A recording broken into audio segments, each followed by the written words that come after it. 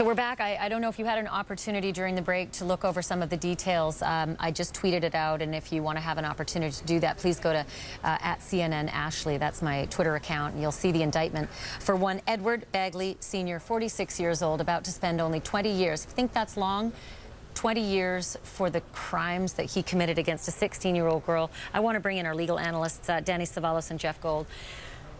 Well, let me just start with you, Jeff. How do you end up at 20 years when Ariel Castro almost could dwarf this case with the torture, and he got 1,000 years? Why would this man get only 20 years in a federal case? Right, and there are facts in here that are actually worse, where he went on the internet and put her on the web. Be careful. I just want to give a warning. Not the details, but I mean, there's a lot of details that are worse.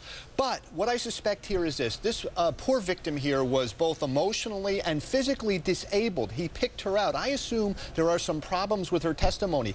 You know, he wasn't charged with kidnapping, for example, or restraint, so the statements by the girl may have been ambiguous as to how much she participated, how much she consented. As wrong as that may seem, I'm sure the prosecutors felt somewhat handicapped themselves, and that's why they gave this plea agreement. But I agree, it's a shockingly light plea agreement that this man would get out by the time he's 66, given the things that he did. Yeah, because that's not a rehabilitatable person, if we can even call him a person at this juncture.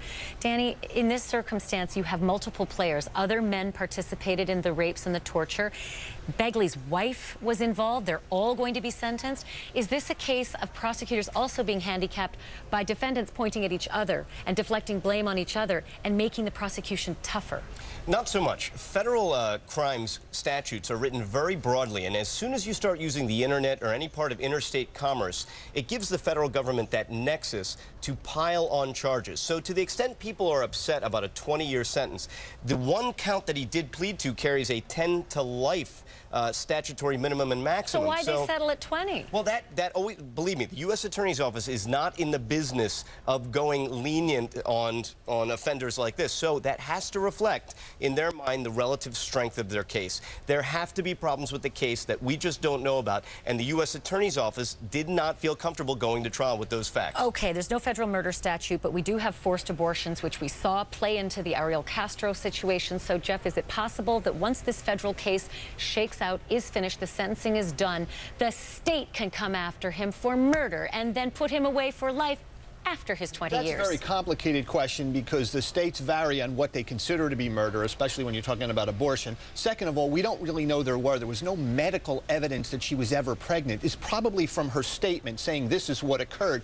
but they would need more medical evidence of that. And without that medical evidence, I don't think so. It's possible other crimes will arise and he can be prosecuted, and the plea agreement allows for that. And I'm going to go there just quickly, though, 5 seconds. There's a death penalty statute in Missouri. Can they do that too? And remember, it's a separate sovereign. The state can go after that if it exists, and it appears from even the plea agreement that the federal government contemplated that as well. They left out the issue of murder to be revisited possibly later. All right, guys, thank you. I'm sorry, it was just such a disturbing, incredibly disturbing case, and it's even more disturbing we can't say what happened because it's just that awful. Danny Savalos, Jeff Gold, thank you for your insight. Coming up after the break.